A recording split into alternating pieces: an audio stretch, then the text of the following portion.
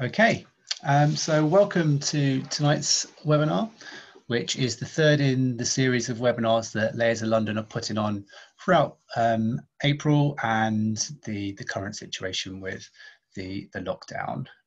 Tonight's one will focus on adding content to the Layers of London website, and we'll have a good explore of the different types of content that's up, the difference between records and collections.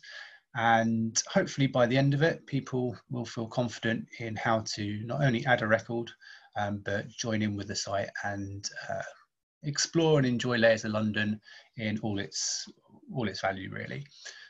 So if you haven't used Zoom before, just a quick mention that there's a chat facility which you can click on and leave a question or a message, a comment, and there's also a question and answers box as well, which you can tick, and you can leave any comments in there to your questions. Okay, we'll get started. So Layers of London is a free website which is funded by the National Heritage Lottery Fund, and the website address is layersoflondon.org, which you can see up here.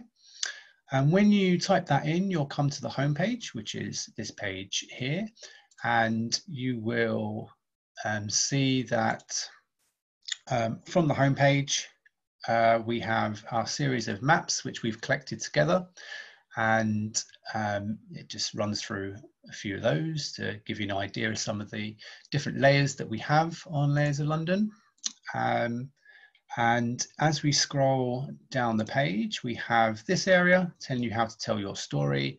There's a couple of boxes which focus on the crowdsourcing elements of how to help contribute different layers in their own right. One's coming to an end now. It's the aerial photography from the RAF aerial photographs from after World War II. But there's plenty still to do on the booth's poverty map and helping us to trace buildings and colour those in. Our webinar next week will focus on that one. And tonight we will focus on this telling of your story. And just before we do that, part of that will be tagging records and the different ways you can explore the content and search for things. So there's this search facility from the homepage here. And what it's really all about is the collections tonight. And here are a few of our highlighted collections, including Dickens London, a collection put together by the London Metropolitan Archives, and a collection which we'll take a closer look at from the Friends of Hackney Library and Archives, who have gathered together records relating to Hackney's history. So there's our homepage. And as we scroll up to the top, the easiest way to get into the actual Layers of London site proper is by clicking on the word map up here. So I'll do that, and this getting started screen appears. And what you can see here are two things really. You can see the base map of where records and collections, the pins have been dropped, very similar to Google Maps. And as I move it, more of these appear like so. Let's just click on, oops, let's just go back to this map here. Because what I wanted to show was on the left-hand side here, there's what we call the tray. And the tray is where you can see some of those highlighted collections and those records as a little sample of the full record, which we can click on in a moment. Now, when you hover over individual records in this tray, such as this bombing map 1939 to 45, you should notice that the pin, the corresponding pin on the map, has turned red. So I'll just move off it, and you can see that pin is changing to a red color. So that's an indication of where this record has been dropped, where this record has been pinned onto the base map on the right-hand side. If we have a look at a collection, so I'll click on this one here. This is a collection is a series of records gathered together, and they are indicated by these blue brick-like pins as opposed to the black individual record pins here. And when we click on one of those, let me click on this one here. So this is a Christmas collection. If we open up that one, the records within that collection appear on the base map when you open it up. So this one only has 5 different records in, but you can see what those look like so. So let's go back to the getting started page here. And let's take a little look at some of these collections that we've put together or people have been putting together. If we scroll down to this Hackney History one here, if I click on that, you can see that within the Hackney History collection, there are 287 records which have been put together, and they all appear on the base map on the right-hand side. Now, as we hover over some of these, you can see once again, the color changes and they turn red. And then when we zoom into a particular record, let's just click on this one up here. We can see that this is what some records start to look like. So this is a very basic record, which has the 3 mandatory pieces of information. We have a date, we have a title, and then we have a description of what this record relates to down here. Some records have a bit more detail. Let's just have a look at, let's go for this one. So this record here has that mandatory information again, the date, the title and the description. But this one has a bit more information. So this one has an image associated with this record, which are the double eagles, this Hackney Hoard, has a larger description here. This one has been taken from Hackney Histories, volume or issue 17. And hopefully, as we scroll down, we can see that that issue, that volume, has been placed into the sources and attribution as well. And this should be a hyperlink that if we open a new link, it brings up the Hackney History page here. So there are several things you can do with individual records and collections. It's also been tagged in Myths and Legends, and it belongs to that Hackney History collection here, which if we click on that, brings up that collection's homepage as well. So that's the basic concept of what a collection looks like. And this was a really important part of our projects when we set this up. We really wanted to capture the histories that aren't necessarily available in archives libraries, although this particular collection is, but we really wanted to offer the possibility for anybody to upload any kind of content relating to their own history, their own interest, their own memories. And tonight, I'm gonna upload a record and show you that whole process. So to do that, I'm gonna start again from our homepage. Now I'm signed in, but I'm gonna sign out for a moment, because to upload a record or a collection, you do need to have an account with Layers of London. It's really simple to do, and it's completely free to create one. So if we click on create an account here, you can see how to do so. You start by choosing a title like so, then you fill in your first name, your last name, email, password, and confirm that password. And then we ask you to agree to our contributor agreement, which if I just click on this, you can see includes things which are pretty standard, that the website isn't used for anything illegal, doesn't compromise security of the website. The most important thing, I suppose, is that all material added to Layers of London will be licensed under Creative Commons Attribution license here. So I'll talk a bit more about that in a moment. But once you approve and agree to that, then you have your account. And if you've already got an account, you simply log in like so. So I'll log in with our Layers of London account here. And we are now signed in. And that allows us to start uploading a record. Now to do that, once again, we go back to our map page and we use our navigation panel on the left-hand side here. So beneath the getting started, the layers, the collections, etc., we'll see that there's this add record tag. So if I click on this, our map suddenly widens and becomes larger, and it says choose the location of your record at the top. And you'll notice that my mouse has turned into a crosshair. So now this allows me to find a location where I want to pin and post my record.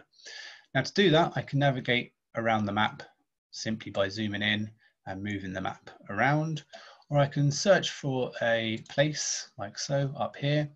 And so tonight I'm going to search for Archway, and we click on that and it brings us to the area in North London, Archway. Now, if I have a historical record that I want to map, this current OpenStreetMap base map is good, but it might be more useful to upload a layer from the past to help us find a particular building or spot. So I can go to my layer directory over here, and for instance, I might want to scroll right down and click on the OS map from the 1940s to 60s. And that gives me a bit more detail, including the street numbers here, to help me find an exact location to where I want to place my record. I should say that when you place a record onto the map, it doesn't pin itself to any particular layer, it pins itself to the base map. So it will appear regardless of what layers are uploaded as well. So even if your record relates to something that happened in the 2000s, it will still appear as a pin when you upload the medieval map, even though it doesn't relate to that period. Okay, let me turn off this layer because I have a record that I want to pin in Archway tonight, and I'll just post it here for the moment, like so. So once you decide where you want to place your record, up pops this edit record page. You can fill in the title, you can fill in the year, and a description. Now, there are the 3 bits of mandatory information that we need. And tonight I'm going to be creating a record relating to our current campaign that we've got, which is called London Arrivals. So if I click on my Word document here, there's a record relating to this person, and I will add that into the title here. The year of the record relates to 1999, and then there's a description which I will also take from my Word document down here. And I'll paste that in as well. So in its very most basic form, this is a Layers of London record. And if I scroll down to the very bottom now, I can save that as a draft, and we can see how it appears. Like, we have our title, we have our date that the record relates to, and then a description of what this record is about. And this London Arrivals project is looking at people's first moves to London, why they came here, what they're expecting, did it live up to their expectations, and any stories relating to their first arrival into London. Now this is fine as a basic record, but we might want to add a bit more information. We might want to add it to a specific collection, and we might want to do a little bit more with this particular record. I also have realized that I've posted this record in an incorrect location. I actually want to move it a little bit further down the road. So to re-edit this record, I click on edit. I scroll right down to the bottom of this record and click on edit, and it brings up the edit record page again. If I want to change the location and edit that, I hover over the location box and I click edit here, and I'm back to where my crosshair is. Now, I know that, let me just check, but I think it's Wedmore Street here, which is down here.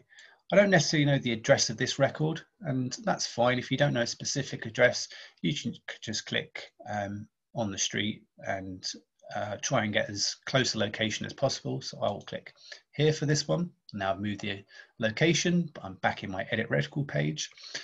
And if I had a source and attribution for this, I can link that in here.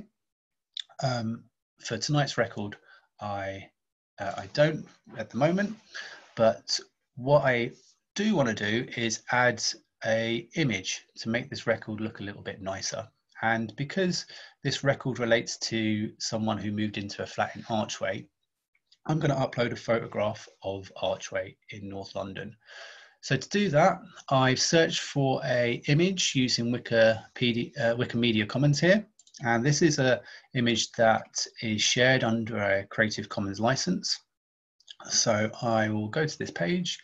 I'll just save that image into my desktop. And I'll go back into my Layers of London records. Sorry, I'll go back to my where I found this image, I'll copy that URL and I can place that into the source and attribution here. And when I click on add media, we have this yellow box that opens and I'll upload a file. Now if I go to my desktop and here's my image, I'll open that up and up pops the picture of the Archway Tower here. And when I click on that image, we can put in a title, which I'll put Archway Tower. I might have that as my caption as well, like so. And I want to credit this image to the person who took that photograph. So back into my source page from Wikimedia Commons, and I'll scroll down, and it should tell me who took this photo. Where did it say that? Photographer. So for now, I'll just put Justin C, and I'll put that in there. We have the link to the original file up here as well, and we can set that as the primary image, like so. And if I save that as a draft, it suddenly looks a little bit nicer, like so, where we've got our image of the Archway Tower, we have our description, so on and so forth, and we have our sources and attribution in this box as well. Now, there are a few further things we can also do to our record here. So if I click on edit again, I can scroll down a little further, and we can now add this to a collection. So there are collections where which you can make your own private collections, or you can make public collections as well. And if we go to the public collections and then choose a collection, as I scroll down, fingers crossed, we should have London Arrivals here. And I'll just click on that. And now this record belongs to the London Arrivals collection, like so. I may want to tag this record as well. So if I open up this box, if I go into gender, ethnicity, identity, because this is an arrival, it's about migration, I'll click on that migration tag and we'll see a number 1 comes up there. You can tag records as several things. It doesn't just have to be one thing. If it was relating to, I don't know, if there was a mention of a school in there, for instance, you could open up education and tag schools as well, something along those lines. Okay, now if I save this as a draft, I can just double check and see that it is part of the London Arrivals collection. It's been tagged, it has our source, it has our description, our title, it has a nice image, but sometimes there aren't always images available. So another thing you can do in terms of images, if I try and open up another page here, let me just open up this one and go to layers of London. Because our maps are shared under Creative Commons license, if I type in Archway again, one thing we can do, if I go to Wedmore Street and close this, is I can simply take a screenshot by pressing Control and print screen, and then saving this in something like Paint, like so. And I can crop that image just to get the street that I'm looking for here, and we'll crop that. Save that as a picture, Archway. And then if I go back to my record here, I'll edit that one more time. I'll add media and documents, and this time I have to remember where oh gosh, where did I put that record? Let me go into pictures. I think I had it here, Archway, open that file. And we should see that screenshot has been added to our records as well. So if I set that as the primary image, all being well, if I save that as a draft, it should now have changed that, and we have our screenshot of Wedmore Street as our primary image. And I'm quite happy with that as a record now. So The final thing I'll do is once more go into my edit record page, and this time I will click publish, and that record is now available on the Layers of London website as a published record, part of our London Arrivals collection. So if I click on London Arrivals here, we can see that there are, if I scroll out, several records relating to this theme, and our new one now features as part of this collection here. Let me just check the questions. Okay, so if we go to, if I just close this for the moment, I'll just quickly show you how you can create a collection as well. So if once you upload a record, you want to create a new collection, once again, you go over to the left-hand side and have a look at the navigation panel, and there's collections and create collections. If we click create a collection here, now you can simply fill in the name, and I'm going to do my favorite records. I'll just put in my favorite records again here. And this now gives us the option of making it a public collection, which anybody can see. It's one where anybody can edit and add records to, or it's one where only you can add records to. So for this collection, because it's my personal favorite ones, I'm just going to allow myself to edit this, and I'm going to keep this as a private collection, so only I can see this one. So if I click save, I've now created that collection. And if I go back to this getting started here, and I'll just click on any record up here, what I should be able to do once I scroll down here, if this is one of my favorite records, I can add it to a collection here, and in my collections, all being well, it now has my favorite records. If I click on that, this record now belongs to my favorite records, as well as these two public collections, which it had previously been added to by somebody else. So I clicked on, and I have a record in my private favorite collections as well now. So that's the basic process really. First of all, you need to have an account, so you can create an account or sign in once you do. And then over to the map, left-hand side to add a record, choose the location of your record, fill in the 3 mandatory bits of information, the title, the year, description. If you have a source and attribution, you fill that in. You can add media, you can add to collections, you can tag the records. You can also add links. So let me just type in just something random here, which allows me to show you the links. This allows you to link into other websites as well. So slightly different to the sources and attribution. So for instance, that record I wrote about the arrivals into Archway, if there was a website relating to a specific thing in Archway, like the Archway Tower, I could link that website into my related links because it's related to the record, not necessarily where I sourced the information from. And that's about it really. So if there's any questions, feel free to pop them in the question and answers or the chat now, and I will answer them. So there was one question earlier saying, if we just quote the photo, is that enough to use it with a link in via the sources and attribution?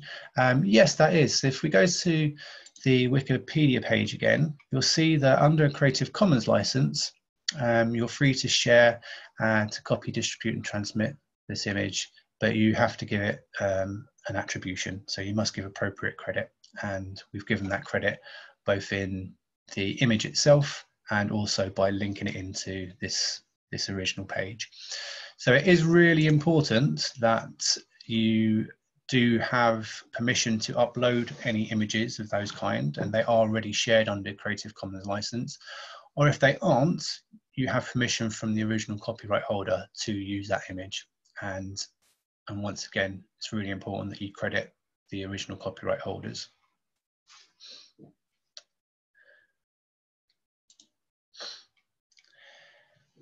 So another question, if it's a picture that is yours and is your own private picture that you've taken, then you don't necessarily need to put your name associated to that record, but we would recommend that you do, just so people know that you are the copyright holder for that picture. I say that because once uploaded to Layers of London, it can then be shared under the Creative Commons license. So if people want to share it on a blog or somewhere else, then without your name associated with it, they wouldn't be able to credit you for that image. So if whenever you can credit an image or a piece of work, then we ask that you do so. So a question relating to collections. If you create a private collection, does that mean that nobody else can see that? That is the case. A private collection is only visible for you as with your user account. If you create a public collection, you then have two choices, and I'll just go into create a collection again to show you that. You have those two choices with a public collection where anybody can add to that collection, or only you can add to that collection. So there's a little bit of control there as well. But with a private collection, automatically only you can add to that collection because nobody else can see that collection in the first place. Okay, let me have a look at some other questions. So a question that if something that you're adding is on another website that's behind a paywall, then you can still reference that. And what we recommend, well, as long as you have the copyright to include it, an image, for instance, into your record, you do need to have that copyright permission. But if you have that copyright permission and the information is behind a paywall, that's perfectly okay to reference that website. But what you can do in the description is just put a line saying that the source information is restricted or something along those lines. So likewise, if that information has come from something like a newspaper website or a university account website, then yeah, you can reference where you source that information from and put that in the sources and attribution. But obviously that hyperlink won't necessarily be available once you click into it. So it's worth adding something in the description saying that the source information is restricted. So a question about copyright of old postcard images of London. If you're not sure who holds the copyright, then well, usually it's the local archives. They can help out. We're trying to source the original copyright for images, and I would just be wary of putting anything up that you don't have the original copyright for, or you can't source in one respect, or you don't have the original source for. If you can source it though, and you do have an idea of where it came from, then yes, you can add that as a record, as long as you can credit it to somewhere. So a question about Lambeth Archives pictures, are they on the maps already? I think there are some images from Lambeth Archives. I can see one here of a collection of Lambeth fishermen. I'm not sure who uploaded those. And what I recommend you do is have a little search using our search records facility up here. And you can search for either a theme, a topic, or a place. If you search for Lambeth, you can see if any images from Lambeth Archives have already been added to the website. Another question regarding the platform that the website is built on. So this, the information about who built this website is a company called Era. Era made this, and their link is down the bottom on this bit here. And then we've also used OpenStreetMap and MapTiler, and the links for these different organisations are on the bottom right-hand side. If you're adding a record and you want to refer back to one of the layers that we have on Layers of London, then again, you can put that in the description. So an example would be if you uploaded a record relating to a building that was damaged during World War II, and that building is represented on the bomb damage map, then in your description, you can say a really good map to upload with this record would be the bomb damage map. So that's the best way you can link the records into the layers at the moment. And we really recommend you do this because it's really nice to have that link between the records and the maps whenever we can. So I'm just looking at some more questions in the chat.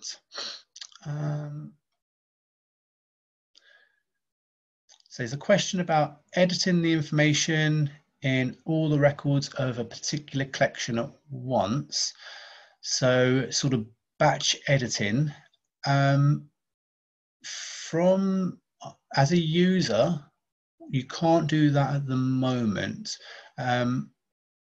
There's a way to access all your records, and to do that, if you go to, once signed in, if you go to your profile, which is on the left-hand side over here, you'll see, oops, just need to close a few things, that you can have a tab which is records and collections, and that will allow you to quickly go in and edit those individual records like so. But otherwise, at the moment, you can't edit batch records all in one go, unfortunately. Oh, I saw that's been answered already. And let's have a look at the questions again. I think that might be the end of current questions.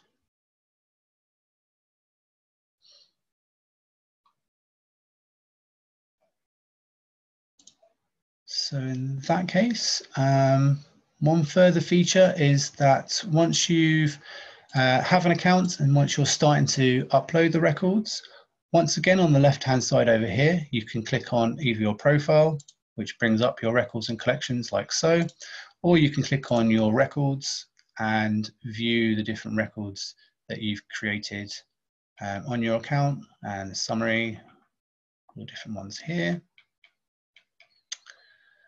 And if you have your records open like so, the pins once again change color on the right hand side when you hover over a particular record.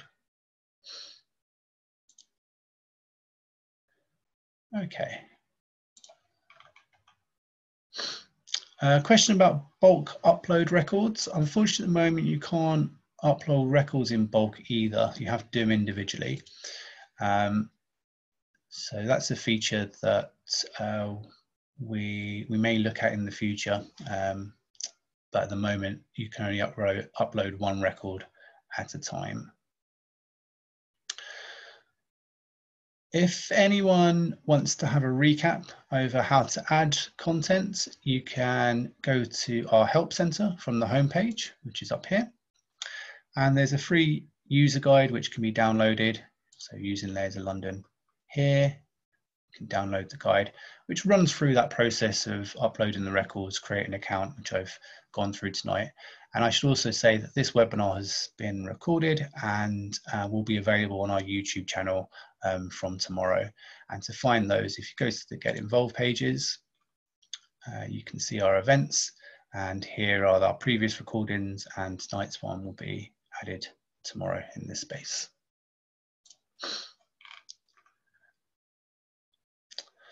A question about prefixing records with certain titles. You don't have to do that at all.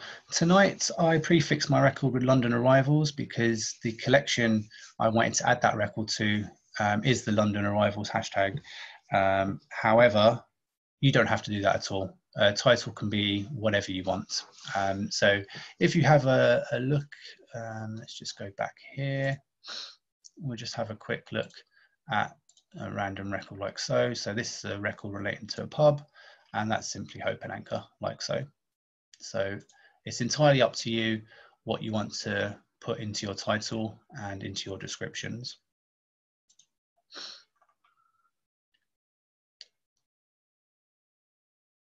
Okay.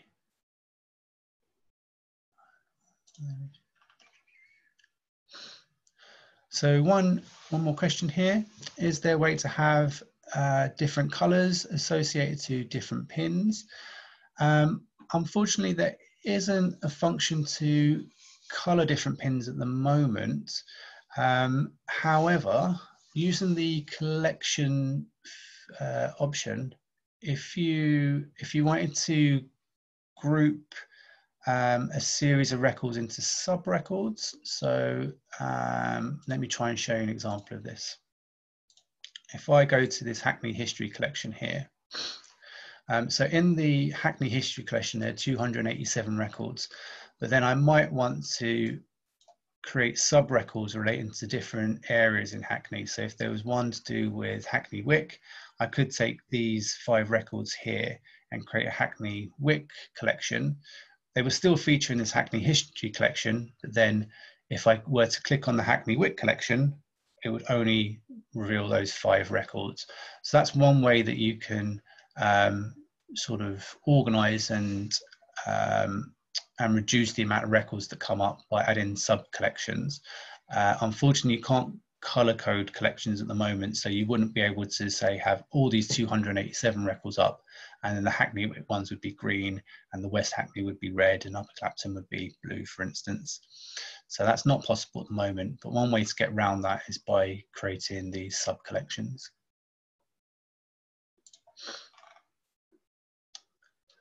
Okay, I think we might draw this webinar to a close now then. So just to say thank you to everyone who attended this evening, and I hope you found that useful, and I hope that's inspired you to start adding some records and seeing what you can contribute to Layers of London. We are hoping to run further webinars throughout the next month, and please do visit the Institute of Historical Research's events page to find out more about those. And once again, all our webinars are recorded and are available on our YouTube channel with links on our Get Involved page here. So thank you for attending, hope you enjoyed it, and do come back for more.